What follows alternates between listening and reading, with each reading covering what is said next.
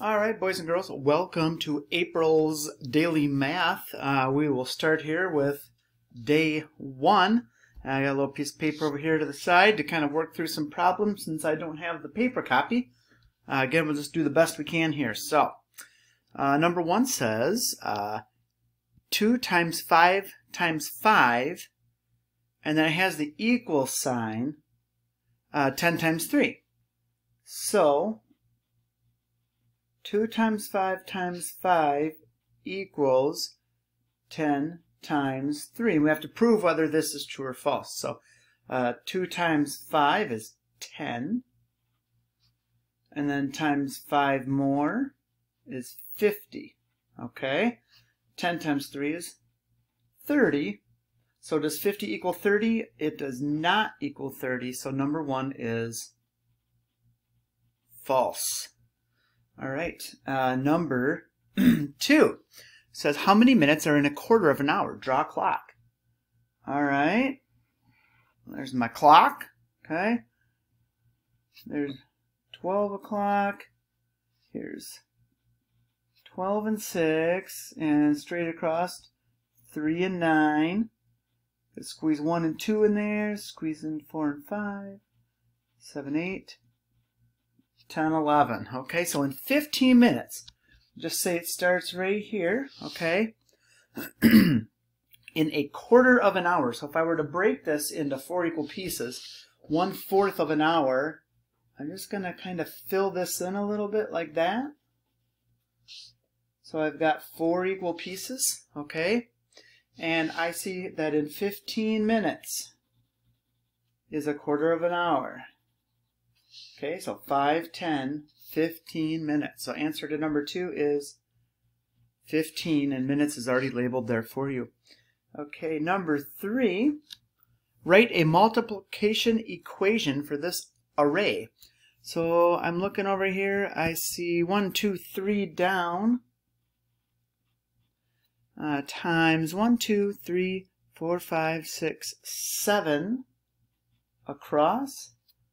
So 7 times 3 equals 21. If you put 7 times 3 equals 21, that's okay too. All right, number 4.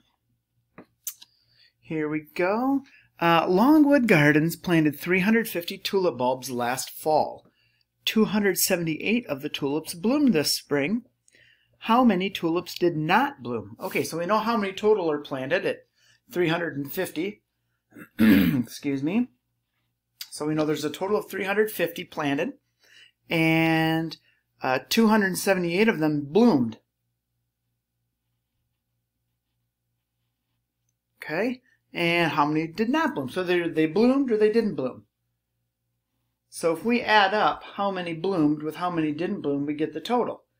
So like our fact triangle goes, if we take that and we take it away, that also gives us our answer. Excuse me. All right. More on the floor. You have to borrow from next door. 10 minus 8 is 2. 4 minus 7. Again, more on the floor. Borrow from next door. 14 minus 7 is 7. 2 minus 2. Numbers the same. 0 is a game. I don't have to put a 0 there. 72. So how many tulips did not bloom? 72. And tulips is already written on there for you. And here we go with number 5. Oh, there's a little fact. Milkweed plants grow in fields, meadows, roadsides, and gardens. So we need to write less than, greater than, or equal to. So on one side, we have 2 quarters, a dime, and 5 nickels. 1, 2, 3, 4, 5. And we're going to compare that to 1 quarter,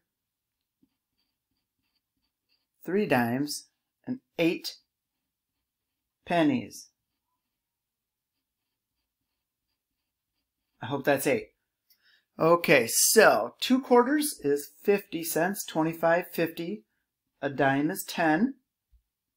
And 5, 10, 15, 20, 25 for our nickels. So 50 plus 10 plus 25, so 0 plus 0 plus 5 is 5. We have 5 plus 1 is 6, plus 2 more is 8.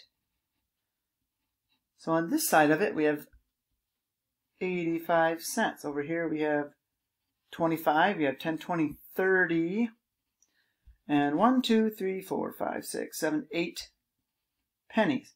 So 5 plus 0 plus 8 equals 13. 3, 4, 5, 63 cents. So again, we had to do 3, 4, 5, and one more makes 6. 63 cents. So 85 cents is greater than 63 cents. All right, boys and girls, there we go. That is day number 1 in April's Daily Math.